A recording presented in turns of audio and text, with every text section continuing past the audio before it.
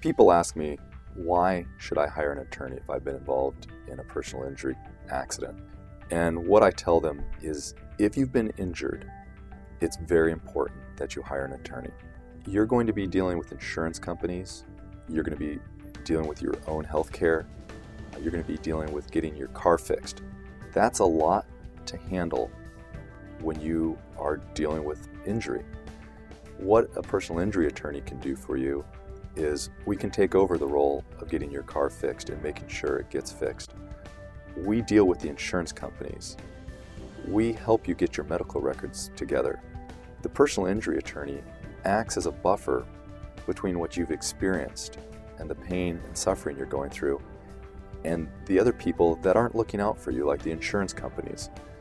The personal injury attorney takes that off of your plate so that you don't have to deal with it, and deals with it and makes sure that you're going to receive a maximum recovery. Personal injury cases are legal, and most people don't understand the law, and that's why it's important to have a lawyer on your side who's going to fight for your rights and knows the law.